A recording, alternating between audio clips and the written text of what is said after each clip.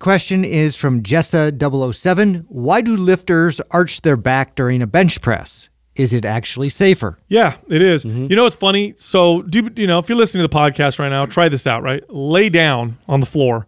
And what you're going to know, just lay down flat on your back and relax. What you'll notice is that there's going to be a natural arch in your low back. There may even be a little bit of a space to where you can slide some fingers on your low back and your butt is on the floor and your back, or maybe your upper back, is on the floor. So you have that natural arch.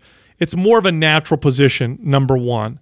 Number two, the arch in the back. And by the way, this doesn't mean you lift your butt up off the bench. That's cheating. That's not the same. No, you anchor your butt. And I'm not talking about the extreme forms of this. There are people that do this to such a ridiculous extent that they limit their range of motion, maximize how much weight they can lift, and it's a technique. Yeah, they lift maybe an inch. Yeah, no, I'm talking about just a normal, tight, natural curvature in the lower back where your shoulders are pinned back.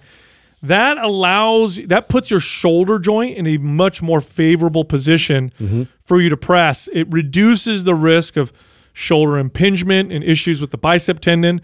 Allows you to have more of a full range of motion with your press. It's just a safer. Yeah, it helps you distribute that load more effectively. That's right. That's right. It's a must. It was a mistake as a trainer that I used to teach. I remember the first time I'd seen this again.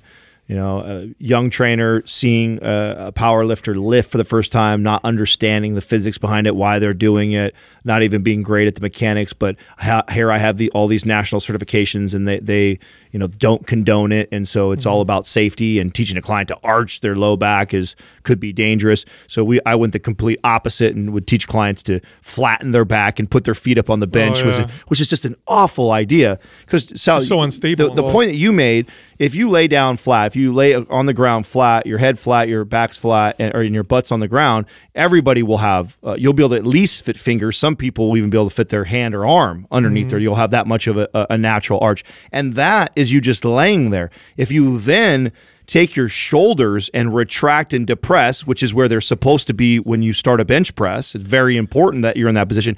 It'll excessively arch it. Yeah. You'll definitely be able to fit your arm on that. So it's necessary that you have an arch in there. It's what you don't want is it doesn't need to be excessive unless you're a power lifter and looking for every bit of leverage, then you don't want it. Well, and we're also looking at vertical and horizontal, force vectors. Like where's most of the force coming from? It's directed vertically is where you got to be worried. Like if I was standing up and I had like an excessive back arch, like that's a problem. That's a good point. I'm susceptible to, that force being directed to its weakest point.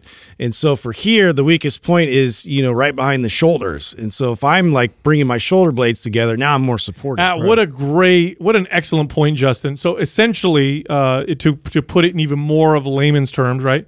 If you're standing up and you have a weight on your shoulders or above your head, the weight is pushing down on your body and you're supporting yourself from the standing position. Arching your back really strongly, very dangerous. You might hurt yourself. Now, when you're on a bench, the weight is pressing down on your arms, and your arms are connected to your shoulders, and your shoulders are resting on the bench.